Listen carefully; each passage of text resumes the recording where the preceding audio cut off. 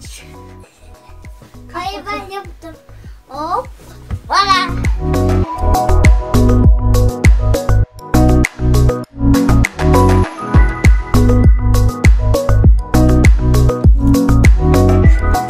Siz kahvaltı mı yapıyorsunuz?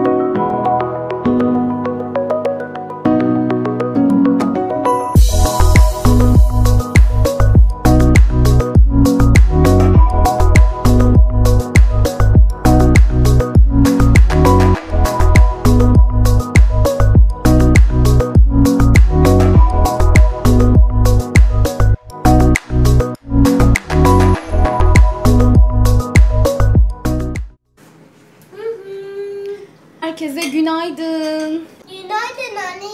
Yatakta yaptık. Siz de kahvaltı yapıyorsunuz. Yatıyorsunuz. Evet, az önce biz yataklarımızı falan topladık, temizledik. Değil mi aşkım? Kılıflarını falan değiştirdik. Eymen'in camını falan sildik. Değil mi aşkım? Evet. Şimdi de Eymen'cim çok acıkmış. Kahvaltısını yapıyor. Afiyet olsun bir tane.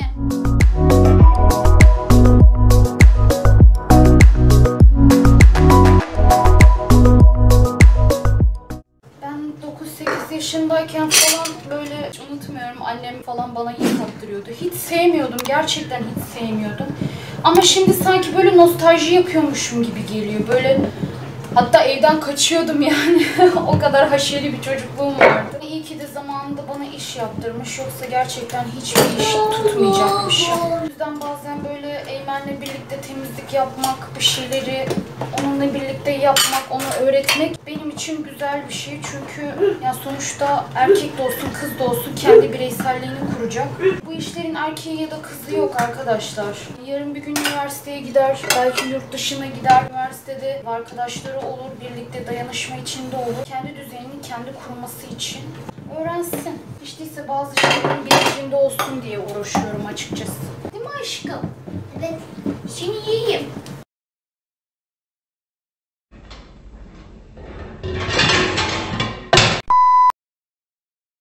Tamam kırdın mı? Özür dilerim.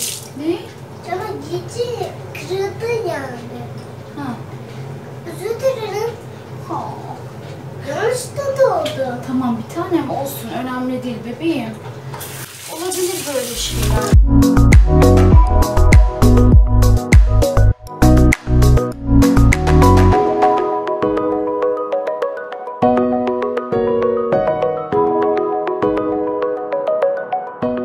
Şimdi birazcık Eymen'cimle ilgileneceğim. Eymen'le birlikte birazcık oyun oynarız. Bundan sonra da bugün benden birazcık böyle tatlı tarzı bir şeyler istiyordu. Ne yaparım bilmiyorum. Aslında pasta falan istiyordu. Öyle haftada bir kere istiyor. Ben de yapıyorum. Dışarıdan alıp yemektense ben de öyle kendimce bir şeyler yapmaya çalışıyorum tatlı. 1 hour later. Ben şimdi eve geldim. Eymen de banyo yapmak istiyor. Tam bir su yunusu. Devamlı suyun içinde oynamak istiyor. Yine falan uğradım. Birkaç eksiklerim falan vardı. Şimdi onları size göstereceğim. Şöyle muz aldım. Eymen'cim bunlardan aldı. Bir de böyle puding aldı. Seviyor böyle şeyleri. Bir de şöyle küçük sarımsaklardan falan aldım. Şu meyve suyuları çok seviyor. Yani içirmek istemiyorum aslında ama işte hep hayatımızın içinde olan bir şey. Çocuk da görüyor, istiyor. Kıramıyorsun da, onu üzmek de istemiyorsun. Hindi salam aldım. Aknaz'ın dilimli toz peynirinden aldım. Ya böyle seviyorum ya. Hem de ziyan olmamış oluyor.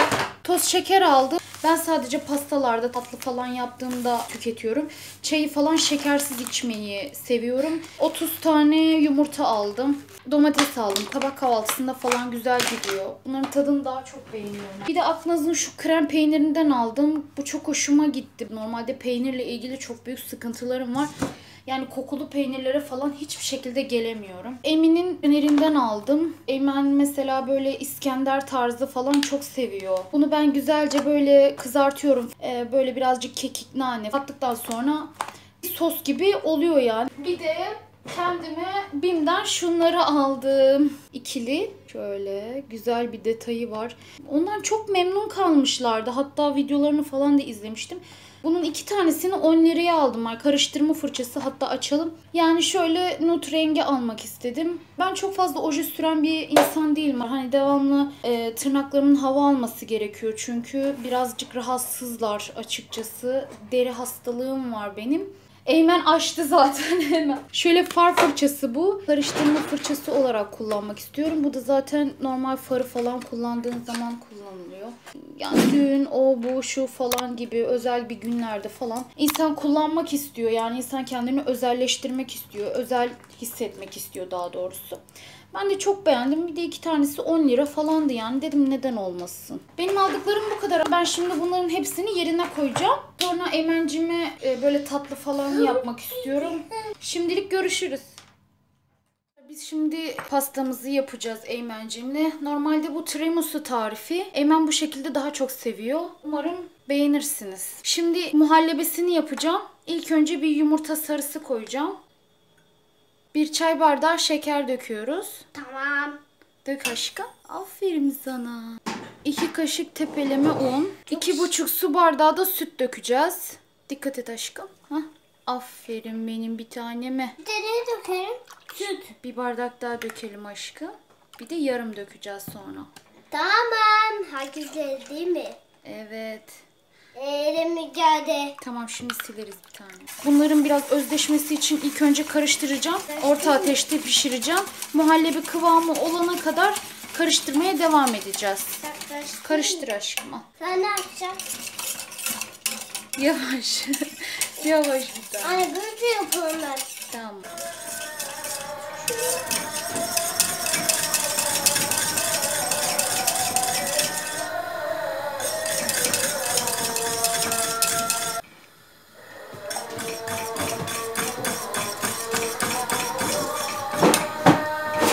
Muhallebim hazır.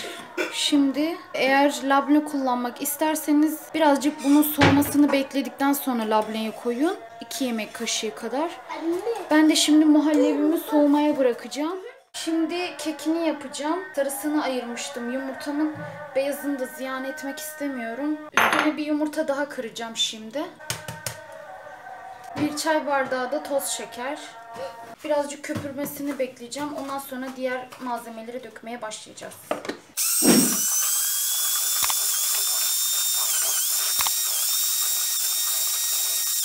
Bir çay bardağı sıvı yağ. 1 çay bardağı süt. 1 tatlı kaşığı kadar kakao koyuyorum ben ama hani bu sizin isteğinize bağlı kalmış bir şey. İsterseniz 1 kaşık da koyabilirsiniz. 1 paket şekerli vanilin, 1 paket de kabartma tozu, 2 çay bardağı da un dökeceğim.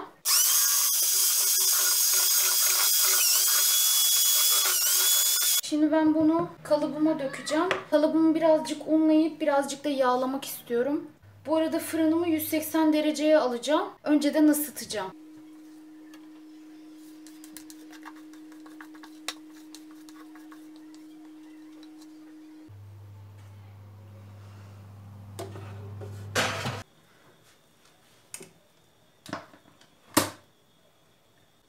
Birazcık ben bunu soğumaya bırakacağım. Sonra kalıptan çıkaracağım. Birazcık muz doğradım. Bir de şöyle çikolata kırıntıları falan var. Üzerine de kakao serpmeyi düşünüyorum. Siz istediğiniz şekilde süsleme yapabilirsiniz.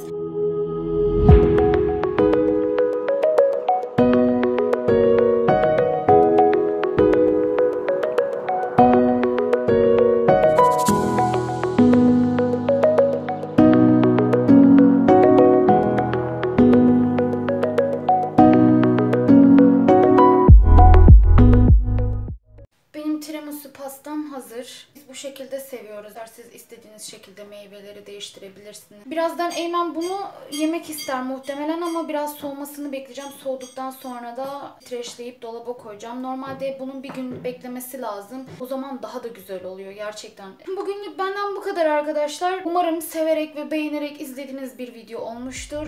Kanalıma abone olmayı ve videomu beğenmeyi unutmayın. Kendinize çok çok iyi bakın. Allah'a emanet olun. Hoşça kalın.